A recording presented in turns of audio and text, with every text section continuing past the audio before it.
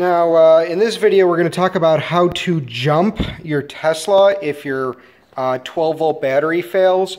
If the 12-volt battery fails because it's not being charged from the main pack, say there's something wrong with the fuse, or if the 12-volt battery is just bad in general, you will not be able to start or get into the car.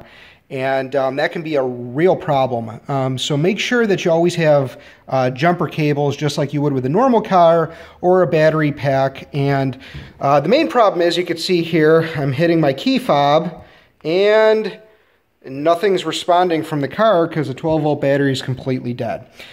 So there's actually a little trick to getting into the vehicle when, again, you can't unlock your frunk to get at the battery, the 12-volt battery, which is up here. And I'm going to try to get it in the video. If not, I might take another one later to show you how. But the first thing that you have to do is to come down to the bumper, and I don't know how well we can see it here without a flashlight, but there's two little red straps that are in. So here's a license plate. You're going to go to the right side, and there's two little straps, one marked A and one marked B. And what you're going to do, it's going to be kind of tough to see here, you're going to yank on the first strap, and that just unlatched the first part. And then there's a second strap. We're going to grab that, give that one a yank, and boom! We just got into the frunk.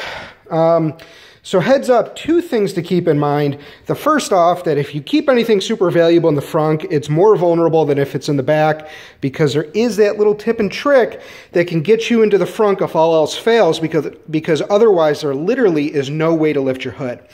So now that we're inside here, let's take a look at how to access the battery. Again, all you do is just lift this plastic piece here. Now this is on the Model X. The Model S and Model 3 are very similar.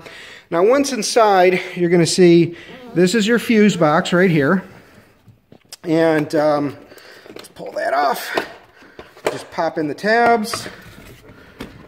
Pop those in. And you can see we've got our positive 12-volt battery terminal right here, along with your fuse box. Don't mind my cat, he has to get into everything. And on the left-hand side here, you're going to have your negative terminal, which, let's see if we can find it. See if, I don't know how well you can see it in the video, but it's right here on the passenger side. So we've got the positive on that side, and then the negative over here. And what we're going to do is we're going to connect that to our car charger, and we're going to do a slow charge and see if that doesn't fix the problem.